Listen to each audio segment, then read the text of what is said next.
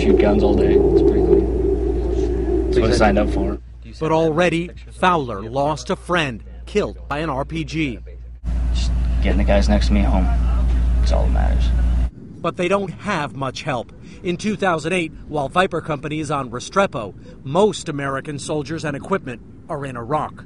Here, the war in Afghanistan feels ignored. It's definitely frustrating at times to feel like maybe we don't get a lot of attention out here. Maybe there's focus elsewhere.